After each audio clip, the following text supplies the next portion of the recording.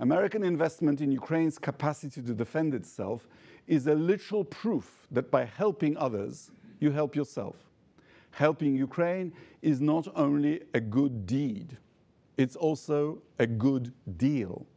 At this moment, only America has the military capacity and might to enable Ukraine so that she can survive this dangerous moment. This urgent action is a life-saving bridge.